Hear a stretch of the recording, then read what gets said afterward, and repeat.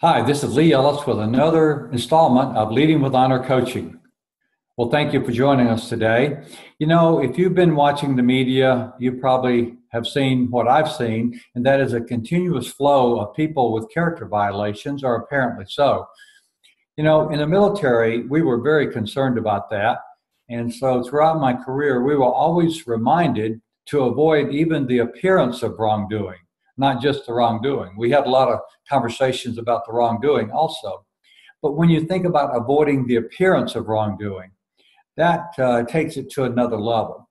But the reality is, as leaders and as individuals, it's a good rule of thumb to have, because if there's an appearance of wrongdoing, others are going to think there's wrongdoing, and that's going to undermine your influence.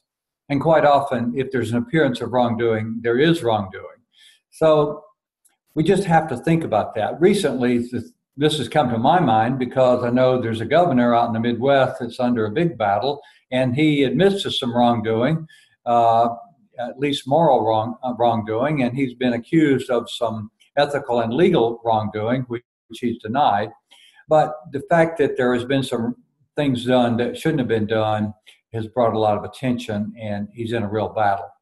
And for closer to home here in the South, we have a mayor who was a very popular mayor and seemed to have done a good job. But now that he's out of office, the federal government has subpoenaed his documents and all that sort of thing. So there's a lot going on there, investigation. And within his administration, there were some issues with others that were misappropriating funds or using influence and selling influence and that sort of thing. So, you know, these are good folks, I think, but somehow there's appearance of wrongdoing, and it just worries me, as I've noticed over the years, and I wrote about in the book Engage with Honor in chapter 1, and there's a long litany of honor violations there that goes back several thousands of years. You know, we're human beings, and we're very susceptible to getting off track, getting off course. We talked about that last month in our coaching about accountability and how accountability sets guardrails. There are other ways I think we can protect ourselves. I think we have to take care of ourselves first, and that's where it all starts, in us setting a good example for others. So I think this month I'd like to offer you four principles or four tips that will help you to guard your character and to avoid the appearance of wrongdoing. First of all is be realistic. Understand that you are a human being and that you are capable of doing some things that will certainly appear as wrongdoing. You know, in my finances, I tell my CPA to get me as close to the line as he possibly can without getting over it. You know, the reality is we're all one step away from being a crook. And I think that's exactly the situation with my finances. So I want to make sure I know where that line is. I want to stay on the legal side, and that's part of his job and my bookkeeper and everybody around me. I certainly don't intend to make any mistakes, but we're all human beings and mistakes can happen, so they help me. I have to guard against the intentional part, though, because as a business person, I could cheat every day on somebody probably. So it's that temptation's always there. And we need to recognize our human vulnerability. We see things sometimes through a different set of eyes. We start having fears that maybe cause us to want to do something that we shouldn't do. Or maybe we do something and then we tell a little lie to overcome it. Well, we don't want to get in that position. So we got to understand that we are vulnerable. We're human beings, and we are tempted by power, by prestige, by pleasure, and we got to prepare ahead of time. I think that's the real thing, is to be prepared, which is step 2. Be prepared and be proactive by clarifying what it is you really stand for and who do you want to be. Who are you, and who do you want to continue to be as a person of character, a person of influence, for your legacy? What is your commitment?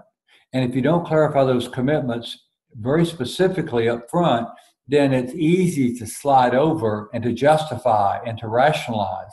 And especially when you're emotionally involved, either excited or angry or disappointed. I once did my master's program related to human development, and I did my internship practicum actually in the federal prison in Montgomery, Alabama. And almost everybody I interviewed there was never guilty of anything. They're always innocent. They rationalize.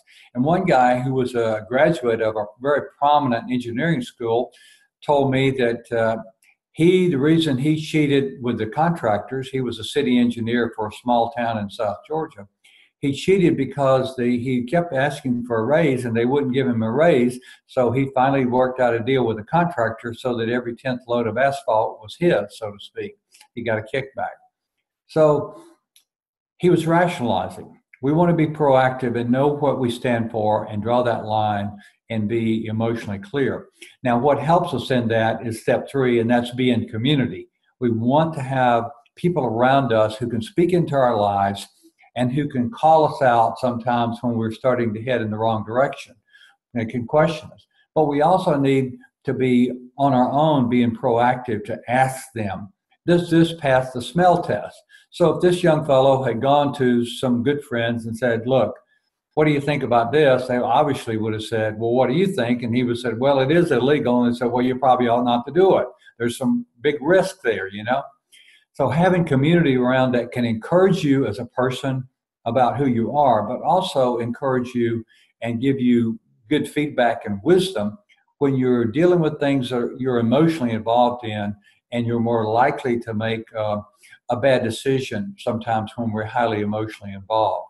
We need that community support. Fighter pilots, Special Forces, Navy SEALs, we never fight alone. We always want someone there with us to watch our back and to support us and encourage us along the way. So we've talked about being realistic, being prepared, being in community, and the 4th one is be courageous. This is not easy stuff. If it was easy, there wouldn't be much to write about in the papers every day, would there? Or to print on TV or to publish on TV and other media. People would be doing the right thing. They would be avoiding the appearance of doing wrong. But we know that often it's a lack of courage that causes people to cave in and to do things that they shouldn't do. So there's a couple of kinds of courage and dealing with fear. One of the fears is we want to have the good fear that we will, so that we can avoid doing the wrong thing because we fear the consequences. There's nothing wrong with that. You know, touching a hot stove burns your hand and we fear that consequence, so we don't touch the hot stove.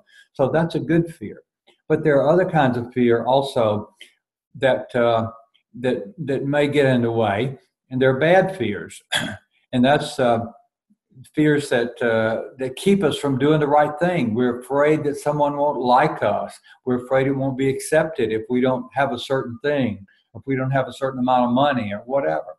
We don't want to listen to those fears. We want to push those aside and be realistic and keep coming back to who is it that we're committed to be and be realistic about ourselves as human beings. So I think that's just a reminder. It's like there's nothing new that you don't know here. But what I'm really encouraging you and myself is to continue to be proactive, to guard our character, and to take steps so that we clarify in advance who we are, who we want to be, and what we're willing to do and what it will take to do to be that kind of person. I'll tell you, our young people are looking for people that are realistic and genuine and that have character and that have courage, that have commitment, that are willing to do the right thing. They deserve that in their leaders, and we deserve to protect ourselves by guarding our character and being the honorable leaders that we need to be. You know, we'd love to hear from you and love to hear the experiences that you've had in guarding your character. Maybe you want to share a time when you stepped over the line and what that was like getting back across. We've all done that at one time or another in some capacity. So please share this message with your friends, I hope.